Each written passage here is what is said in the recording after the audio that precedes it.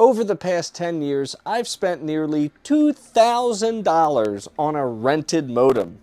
Don't do that.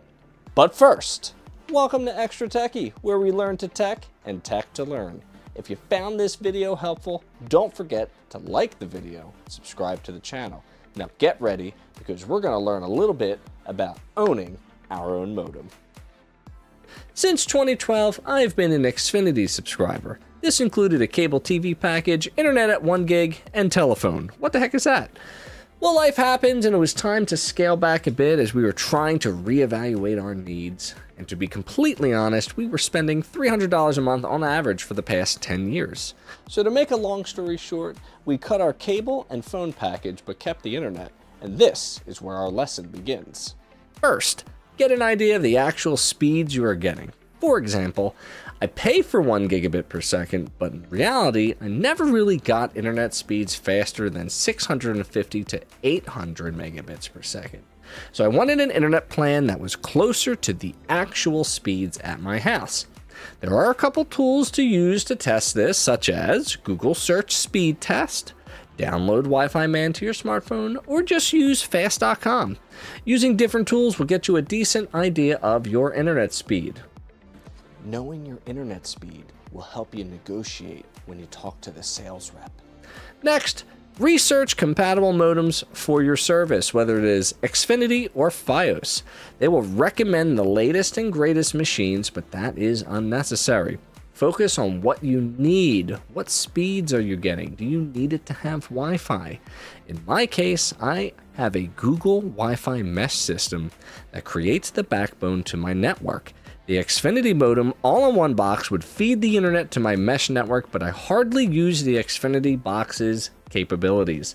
So I did not need a new modem with wireless capabilities. You might, so you may pay more upfront.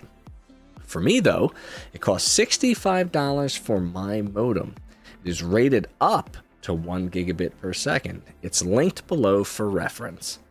Finally, purchase your equipment and make the phone call. It took me 30 minutes to activate my new modem. Ask for tech support and explain you want to activate your own machine. They will ask for the MAC address of the machine, the serial number, and the make and model.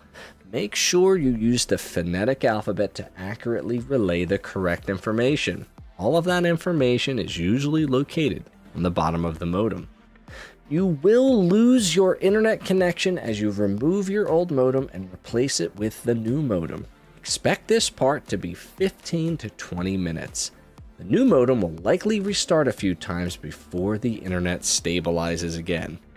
When all is said and done, we're paying $70 a month for 800 megabit internet, but please keep this in mind that there is a 12-month promotional rate.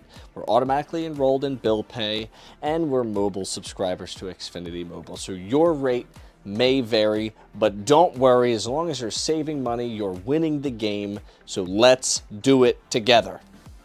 I hope this was helpful, and as I said before, it's not exactly a step-by-step guide, but more so of a general advisory on what to do.